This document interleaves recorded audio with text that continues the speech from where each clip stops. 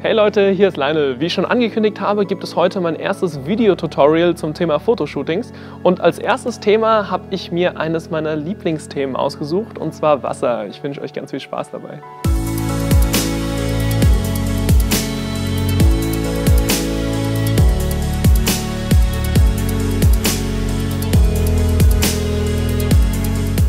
Bevor es ins Wasser geht, muss allerdings noch erstmal gestylt werden. Make-up und Haare. Und natürlich muss das Outfit auch noch ausgesucht werden.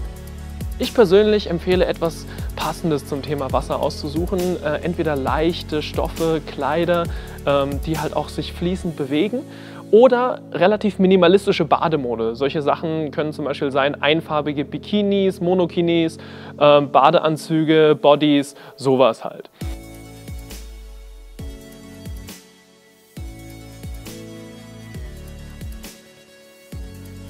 Vergesst nicht, im Wasser ist es immer ein bisschen schwieriger zu shooten als an Land. Es ist ungewohnt für viele Leute.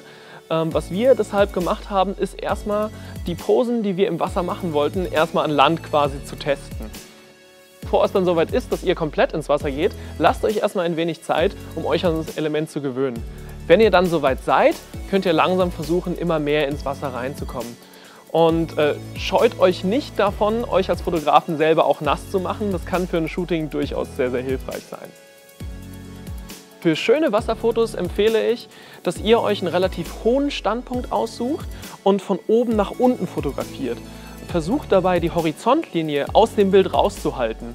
Das hat so den Effekt, dass die Fotos dann so ein bisschen verträumter wirken, wie ich finde, weil man da nicht so genau verorten kann, wo das eigentlich ist. Es ist aber natürlich Geschmackssache, das könnt ihr probieren. Eine zweite Sache, die für schöne Wasserfotos hilfreich ist, ist, wenn das Model sich tief wirklich unter Wasser legt und sich halt einfach treiben lässt.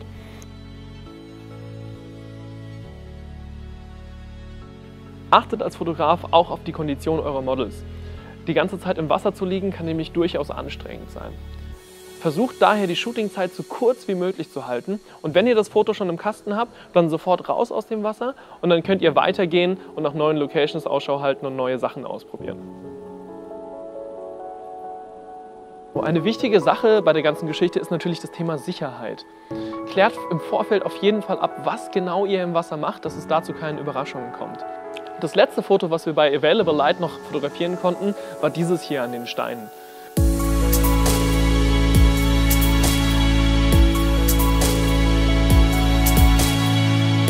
Danach ging die Sonne relativ schnell unter. Abends, als es dann schon zu dunkel war und wir zu wenig Licht hatten, um damit noch vernünftig fotografieren zu können, haben wir uns dann entschieden, mit einem entfesselten Blitz und Durchlichtschirm weiterzuarbeiten.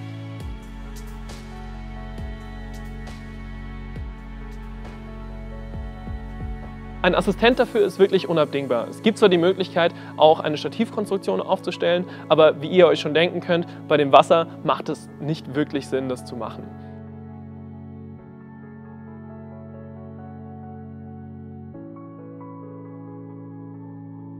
Mit einem entfesselten Blitz sehen die Fotos natürlich etwas anders aus, als wenn man es mit natürlichem Licht fotografieren würde, aber es hat so seine ganz eigene Ästhetik und wirklich so einen kontrastreichen Look, den ich persönlich sehr, sehr mag.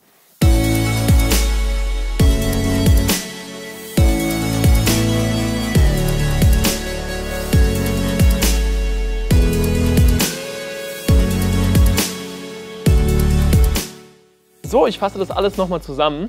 Was brauchen wir für ein gutes Wasserfoto? Als allererstes natürlich eine gute Vorbereitung. Sprecht euch im Vorfeld ab, was ihr genau machen wollt, dann kann im Wasser dann auch nichts mehr schief gehen. Dann als zweites natürlich das Thema Sicherheit und achtet als Fotograf auf die Kondition von eurem Model. Als drittes, versucht einen möglichst hohen Kamerastandpunkt zu wählen, vielleicht sogar auch die Horizontlinie aus dem Bild rauszuhalten, um so eine kleine verträumte Welt eben zu schaffen.